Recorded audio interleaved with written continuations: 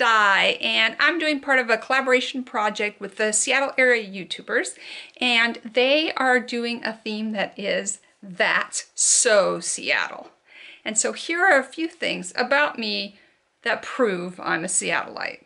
So going back, I was born just south of Seattle, and then my parents moved to another suburb of Seattle, and then they moved to another suburb of Seattle, and then I lived in Seattle proper part of my senior year of high school because my mom moved again. So I grew up in the Seattle area my whole life, and then my husband was in the Marine Corps and we were out in North Carolina, and then we came back here and are living in another suburb. So I'm about as Seattle-ish as a person can be, and I guess I have developed some habits that are true of Seattleites that I didn't even realize I was doing. I am going out of town here shortly. That should prove as a reminder of what is different about Seattle and what is so Seattle about me. First and most common thing that's mentioned to be Seattle behavior is our ban on umbrellas. There's not a ban on umbrellas, but we don't use them.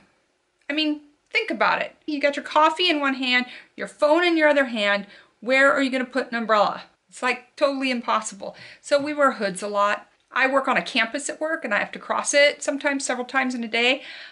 I just make sure that every coat I have has a hood unless I have a guarantee in the forecast that it is not going to rain. We don't get that a lot here.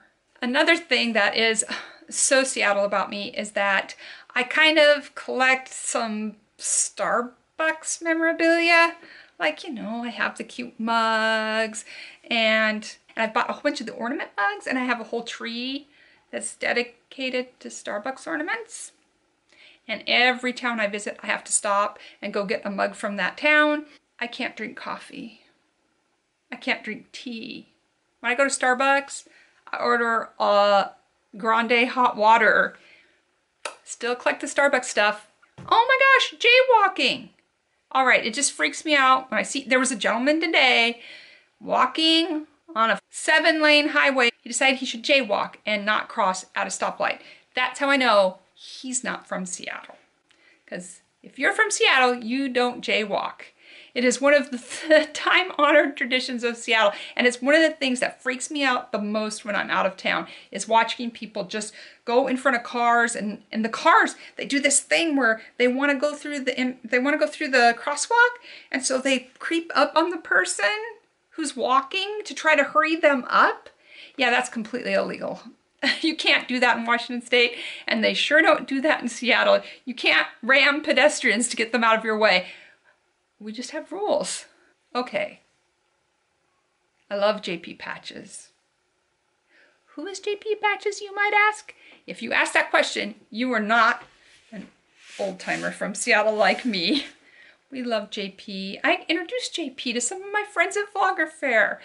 JP was more of a stand-up comedian and improviser and sketch artist than he really was a clown, but he was in a clown suit, and he broadcast twice a day when I was a kid growing up, once in the morning and once in the afternoon. So you'd, you know, get up, get ready for school, eat your breakfast, watch JP. Come home from school, unpack your stuff, watch JP. It was like our tradition. So I think that's so Seattle to love JP Patches. I don't know if this is Seattle, so somebody correct me if I'm wrong, but all of my favorite artists are local. Like, if I'm gonna listen to a musician, he's gonna have a band, and that band is playing in my town. Like, sometimes I would just make sure that that was the only music I listened to. I would not listen to any corporate, mainstream, even unsigned. I would just listen to Seattle artists.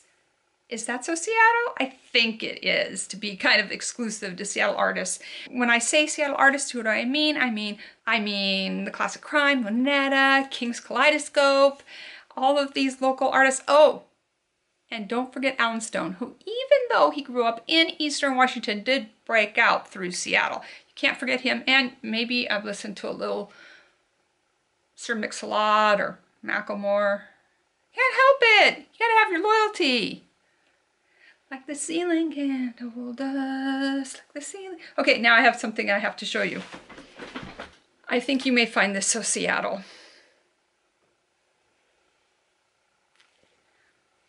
I have an Alan Stone Seahawks shirt. Yes, in Seattle, we're kind of obsessed with our Hawks.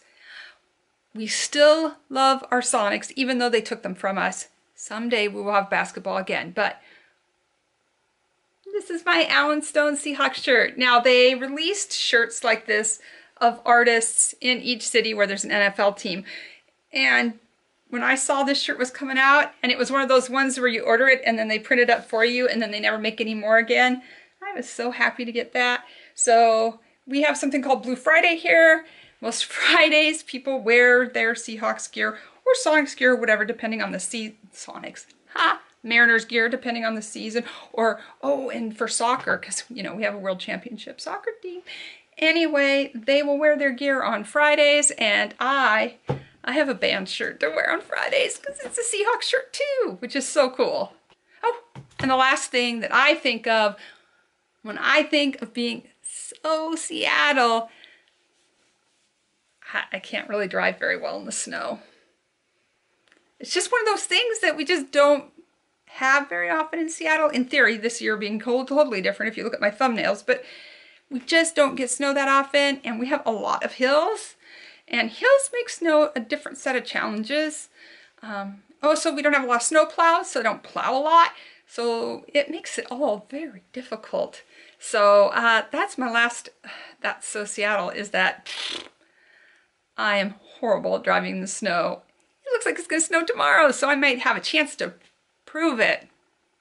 Awesome.